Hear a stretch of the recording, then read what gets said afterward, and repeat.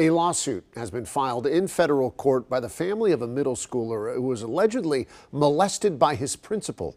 The family's attorneys now say that the now former principal of Wewoka Middle School, Cody Barlow, molested multiple students and that the school district knew about the previous allegations.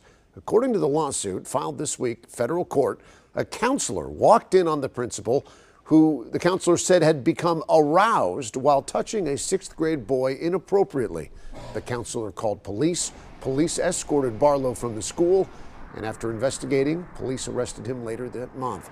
In the lawsuit, the family's attorney says the school knew about other similar incidents involving other children, but never told police and allowed Barlow to continue at work.